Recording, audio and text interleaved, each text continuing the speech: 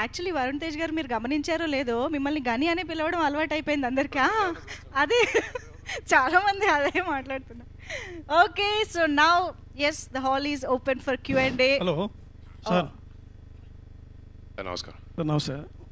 ఇప్పుడు తల్లి సెంటిమెంట్ తండ్రి సెంటిమెంట్ అని అరవింద్ గారు చెప్పారు ఆల్రెడీ. అంటే ఈ ట్రైలర్ చూసిన తర్వాత చాలా ఎక్స్ట్రా బ్రహ్మాండంగా ఉంది, అందులో ఏమాత్రం డౌట్ లేదు. థ్యాంక్ యూ అండి. అయితే తల్లి తండ్రి సెంటిమెంట్ ఆల్రెడీ రవితేజ సినిమా వచ్చింది తెలుగులో, అదొకటి. తర్వాత ఇందులో మీకు బాగా నచ్చిన అంశం ఏంటి? ఏదైనా ఇన్స్పిరేషన్ తీసుకున్నారా ఈ బాక్సర్స్లో? ఇన్స్పిరేషను ఏదైనా బయోపిక్ లాంటిది ఏమైనా ఇన్సిడెంట్స్ ఉన్నాయా? అంటే ఒకటి, ఇది ఏ బయోపిక్ ఏం కాదు. నేను జనరల్గా నమ్మేది ఏంటంటే మదర్ ఎమోషన్ ఫాదర్ ఎమోషన్ అనేది ఎప్పటికీ అవుట్డేట్ అవ్వదు.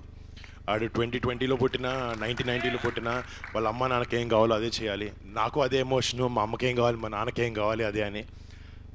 మేజర్ ఇన్స్పిరేషన్ ఒక జీరో టు హీరో స్టోరీ చూపిద్దాం ఉద్దేశంతో స్టార్ట్ చేసాం.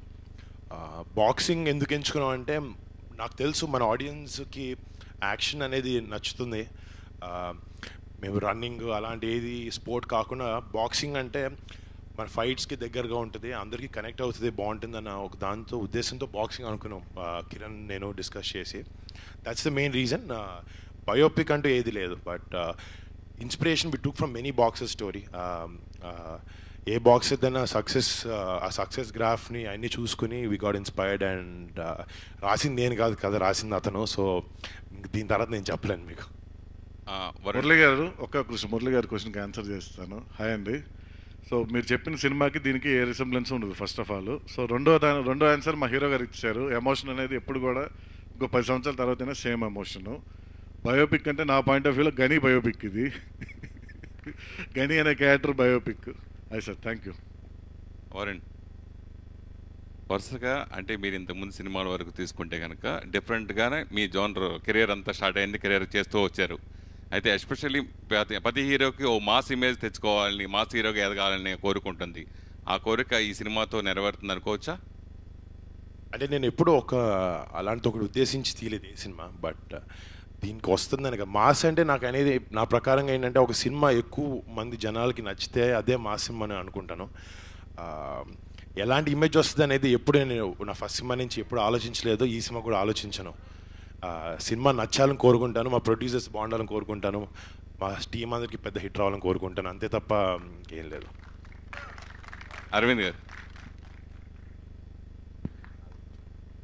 మీ మైక్ రావాలి కదా. మీ ఇంట్రడక్షన్ వరుణ్ గురించి అదిరిపోయింది, బ్రహ్మాండంగా స్వాగతం పలికారు వరుణ్కి.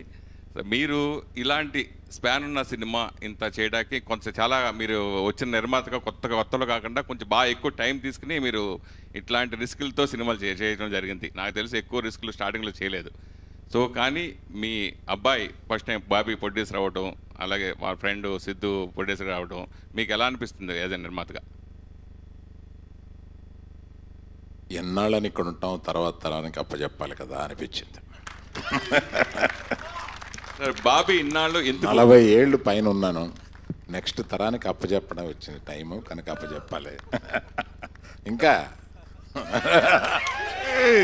రామలింగ గారి వారసుడిగా మీరు రావటం, నిర్మాతగా చేయటం, తర్వాత బన్నీ హీరో అవటం, తర్వాత శిరీష్ హీరో అవటం, బాబీకి ఇంత గ్యాప్ ఎందుకు వచ్చింది అంటే ఏం చెప్తారు సినిమా ఇండస్ట్రీలో? ఇంత బాబీ ఫ్రమ్ ది బిగినింగ్ అతను ఎక్కడో లండన్ అమెరికాలో చదువుకొని అతను వేరే ప్రపంచంలోకి కొంత ట్రావెల్ చేసిన తర్వాత అక్కడ సక్సెస్ చూసిన తర్వాత ఇండియా వచ్చి సెటిల్ అయ్యి ఇప్పుడు సరదాగా ఒకటి తీసి చూద్దాం, దాని తర్వాత కెరీర్ డిసైడ్ చేద్దాం అనే దాని మీద వరుణ్ తోటి ఒక అండర్స్టాండింగ్కి వచ్చిన తర్వాత వచ్చి నాకు చెప్పారు, ఇలాగా చేయబోతున్నాము and very good, what is that I can do other then monetary help అని అంటే నీ ఎక్స్పీరియన్స్ అంతా ఉపయోగించి ఈ సినిమాని సక్సెస్ చేయాలి అంటే ఫస్ట్ ఇంకొకళ్ళు అసోసియేట్ అవ్వడం అనేది ఒక డైరెక్టర్కి ఇష్టం ఉందా లేదా ఫస్ట్ అన్నటువంటి టక్కన కిరణే వచ్చాడు. మీ అనుభవం అంతా మాకు కావాలి అని. అలాగా నేను ఓన్లీ స్టోరీ పార్ట్లో కొన్ని ఇవే చెప్పాను, కానీ ఎక్కువ ఈ సినిమా సక్సెస్ గురించి నేను నిర్మాతలకి ఈ డైరెక్టర్కి ఎక్కువ సపోర్టు వరుణే అయ్యాడని చెప్పి ఆనెస్ట్గా చెప్పాలి. సార్ అరవింద్ గారు, మీరు కనబడితే అసలు మీరు మిమ్మల్ని చూస్తుంటే పాజిటివ్ ఎనర్జీగా ఎంటర్టైన్మెంట్గా అంటే సరదాగా ఉంటుంది. మీరు ఇప్పుడు చంటబ్బాయిలో మీరు ఆర్టిస్ట్గా చేసి మెప్పించారు. తర్వాత అలాగే ఇప్పుడు ఇన్ని నిర్మాతగా ఉన్నప్పుడు అలా ఏదైనా మెరుపులు ఏమన్నా ఆర్టిస్ట్గా సినిమాల్లో ఏమైనా ఎందుకు చేయకూడదు, చేస్తారా ఫ్యూచర్లో?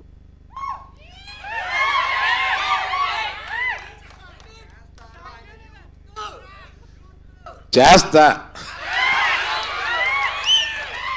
అయితే నేను రాస్తా. కిరణ్, ఈ ట్రైలర్ సార్ చెప్పండి సార్. కిరణ్, ఈ ట్రైలర్ చూసిన తర్వాత ఆల్ లాంగ్వేజ్ హీరోలు కనపడుతున్నారు. అంటే ముందే మీరు ఇది మల్టీ స్టార్ సినిమా అనుకున్నా, లేదంటే ఇప్పుడు పాన్ ఇండియా సినిమా అనుకున్నా భావించి మీరు అటు హిందీ నుంచి ఇటు కన్నడ నుంచి అదర్ లాంగ్వేజ్ కథలోనే ఎంచుకుని చేశారా, లేదంటే కథ అనుకున్న తర్వాత చేశారా? పాన్ ఇండియా అనుకొని చేయలేదు, తెలుగుకే అనుకొని స్టార్ట్ చేశాము. కథ రిక్వైర్మెంట్ కోసం బాలీవుడ్ నుంచి సునీల్ శెట్టి గారిని, దాని తర్వాత ఉపేంద్ర గారిని, వాళ్ళని తీసుకోవడం జరిగింది సార్. నీ మొదటి సినిమాకి ఇంతలా చేయడం నీకు రిస్క్గా భావించలేదు మీరు? రిస్క్ ఏం లేదు సార్. అంటే హీరో గారితో ఒక ట్రావెల్ ఉంది నాకు. దాంతో నాకు కొంచెం అంటే ఒక 10-15 ఇయర్స్ డైరెక్షన్ డిపార్ట్మెంటే చేస్తున్నాను. తర్వాత అరవింద్ గారి గైడ్ లైన్స్, సిద్ధు, తర్వాత బాబీ వాళ్ళ సపోర్టు, ఇవన్నీ ఉండటం బాగా అదృష్టంగా ఫీల్ అవుతున్నాను. ఎందుకంటే ఫస్ట్ టైం డైరెక్టర్కి ఇంత బడ్జెట్, ఇంత స్పాన్ ఇచ్చి ఇంత నమ్మారంటే అది నాకు తెలిసి అది మామూలు విషయం కాదండి. అందుకని అంత పాసిబుల్ అయింది. ఒక్క నిమిషం అండి. ఇక్కడ మీరు ఆ ప్రశ్నకి రెలవెంట్గానే యాక్చువల్లీ చాలా రోజులు ఇటు సునీల్ శెట్టి కానీ ఉపేంద్ర కానీ సినిమాలో ఉన్నట్టు తెలియదు. నేను అప్పుడు మా ప్రొడ్యూసర్స్కి అరే ఇంత నేషనల్ కాస్టింగ్ పెట్టుకుని దాన్ని పైకి తీసుకురావట్లేదు ఏంటి అన్నాను. ఇప్పటికీ వాళ్ళు పూర్తిగా కనపడట్లేదు, అక్కడక్కడ గ్లిమ్స్గా ఉన్నారు. జస్ట్ మీకు చెప్పేది ఏంటంటే ఇట్స్ పాన్ ఇండియా కాస్టింగ్తో చేసిన సినిమా. అందుకని ఏ క్యారెక్టర్కు ఎవరు బెస్టో ఇండియాలో ఎక్కడున్నారో తీసుకుని వచ్చి ఈ సినిమా తీయడానికి నిర్ణయించుకున్నాయి. అలా తీసుకొచ్చినందుకు ప్రొడ్యూసర్స్కి అభినందన తెలియజేస్తున్నాను. డైరెక్ట్ గారు, ఇప్పుడు తొలి సినిమానే మీరు ఇలా పాన్ ఇండియాలో ఆర్టిస్టులతో చేయడం అసలు మీరు ఊహించుంటారు. ఫస్ట్ థింగ్ ఆ ఫీలింగ్ ఒకటి. నెక్స్ట్ డైరెక్టర్ అనేవాడు డైరెక్టర్ ఒక భావాలు హీరో మీద ఆపాదిస్తూ యాక్చువల్గా సినిమాలు ఉంటాయి. మీకు అసలు అట్లా దీనికి ఇన్స్పిరేషన్ ఏంటి? ఈ స్టోరీకి అండి, స్టోరీకి మీలో ఏమన్నా మీకు ఏమైనా బాక్సింగ్ చేయాలని ఎప్పుడైనా అనిపించిందా? లేదు సార్ ఎప్పుడు అనిపించలేదు. మేమిద్దరూ సినిమా చేయాలని ఫిక్స్ అయ్యామండి. అంటే నన్ను డెబ్యూ డైరెక్టర్గా ఆయన లాంచ్ చేయాలని. సో ఏం చేద్దాం కథలని నేను 2-3 ఐడియాస్ చెప్పాను. దాని తర్వాత ఒకరోజు ఏమన్నారంటే బాక్సింగ్ మీద ఏమైనా చేస్తావా, ఇంట్రెస్ట్ ఉందా అన్నారు. ఇంట్రెస్ట్ ఏముందండి, బాగానే ఉండిద్ది బ్యాక్ డ్రాప్, ఒక 1 month టైం ఇవ్వండి, కథ చేసుకొని వస్తా అని చెప్పాను. దాని తర్వాత గని స్టార్ట్ అయిందండి. సిద్ధు గారు,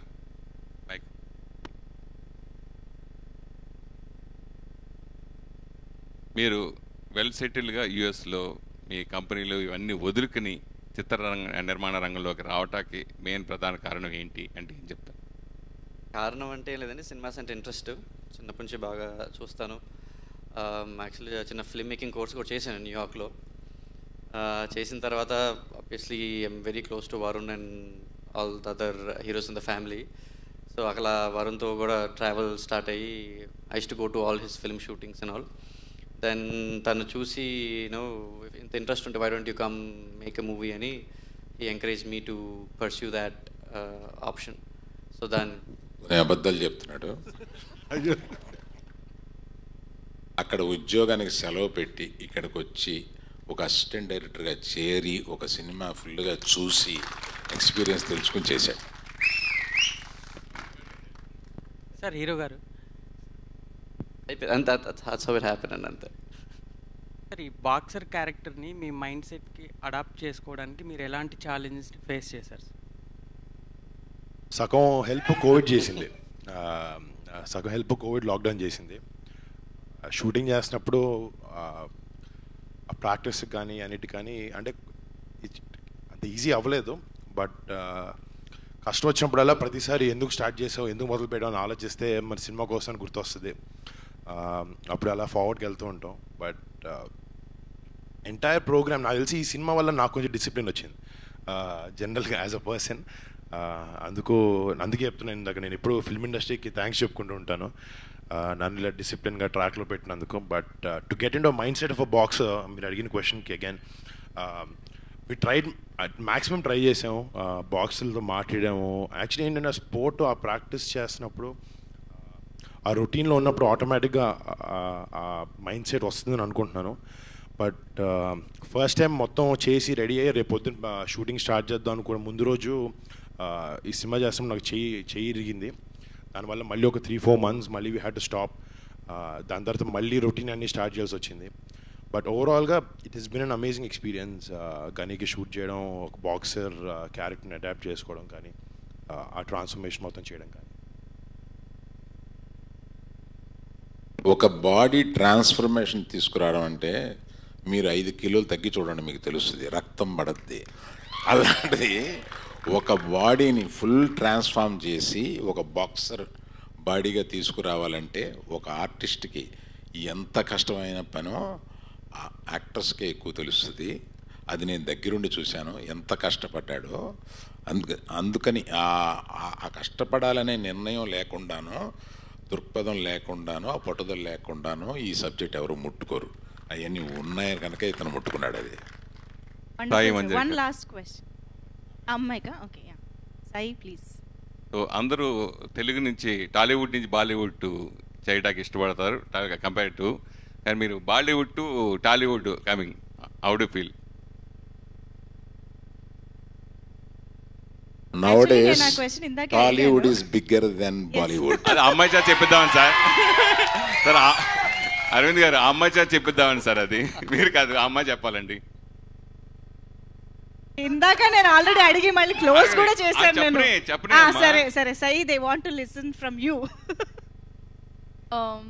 Because I feel like language shouldn't be a barrier ever. If I like the script, I should do it, and I loved the script, and I feel like that's why I did it. And for me, it's never been that. Even my dad does a lot of Tollywood movies. He does a lot of Malayalam movies. So growing up, I've seen him do that. So I think somewhere got ingrained in me too. Okay, thank you so much. I think Sai, మేము మీ character గురించి ఇంకా తెలుసుకోవాలని అనుకుంటున్నాం. Can you tell us something about your character in the role in the film? చెప్పొచ్చా లేదా director దగ్గర permission? I listened to Kiran sir and I took advice from Varun. But no, my character is a very sweet, bubbly girl. And he's very serious about his career, as you can see in the film. And I'm just the complete stark opposite who I am in real life, right? I'm just like a crazy person. I feel like I'm like that here also. I say whatever I want to, I do whatever I want to, and that's her character. Thank you so much. So సైనే మేము డైరెక్ట్గా చూడొచ్చు అనమాట క్యారెక్టర్లో కూడా. Anyways thank you sir,